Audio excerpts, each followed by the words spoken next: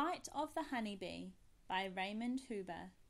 Illustrated by Brian Lovelock. A bee the size of a cherry pip crawls from the hive.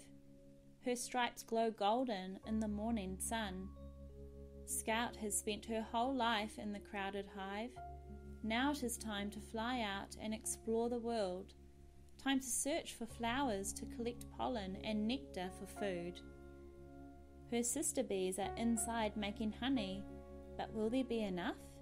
The cold is coming, and Scout must find the last flowers of autumn. Scout's wings hum into life, so fast they are almost invisible, lifting her into the wide sky. She rises in a spiral, up and away from the hive. Scout remembers what she passes as she flies, so later she can return home. She knows the sun will guide her too. Scout flies swift and straight as an arrow. The wind buffets her, ruffling the fine hairs on her face, but she keeps on steadily and rides out the rapids. Eyes as black as polished stones are searching, seeking a splash of colour below. An arresting smell drifts on the breeze. Scout locks onto the scent.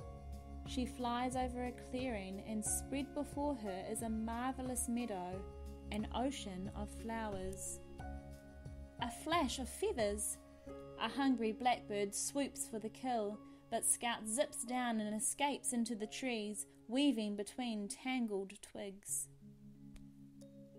When the coast is clear, Scout is drawn to the sea of flowers again. She settles on a velvety petal and plunges her head into the flower. Here is sunken treasure, a cup of sweet nectar. The tip of her tongue, shaped like a miniature spoon, sips the syrup.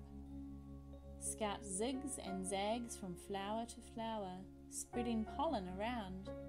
The pollen clings to her fuzzy body, a sprinkle of sun powder. Scout has finished drinking. She must tell her sister bees about this field of blue. But a thundercloud cloaks the sun. All at once the cloud bursts. Rain batters Scout to the ground. She crawls under a leaf as hailstone bombs explode around her. The downpour passes. Scout picks up the scent of her hive and follows it. Outside the hive, there's a squad of guard bees. A yellow-jacketed enemy is attacking. Scout knows that twitchy way of flying. It's a wasp. The wasp grabs Scout as she glides in to land. It raises its sting, but the guards move in, wrestling the wasp with their legs.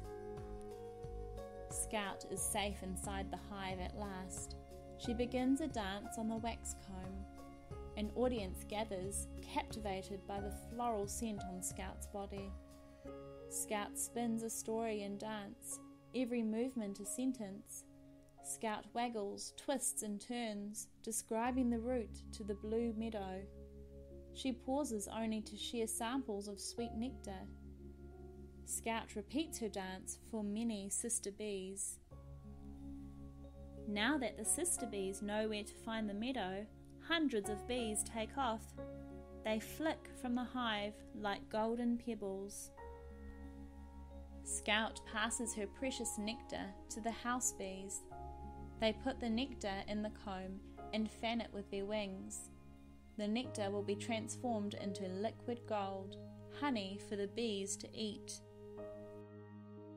Scout visits the nursery where babysitter bees pluck the pollen from her body and mix it with honey to feed the babies. Nearby sits the queen, long and lustrous. She is mother of all the bees, laying eggs that look like tiny grains of rice. Scout is exhausted after her mission. At last she rests her silvery wings for a spell. Soon she will join her sister bees in the blue meadow for the autumn harvest. With enough honey, her family can now survive the cold. Scout's daring flight has been worth every beat of her wings.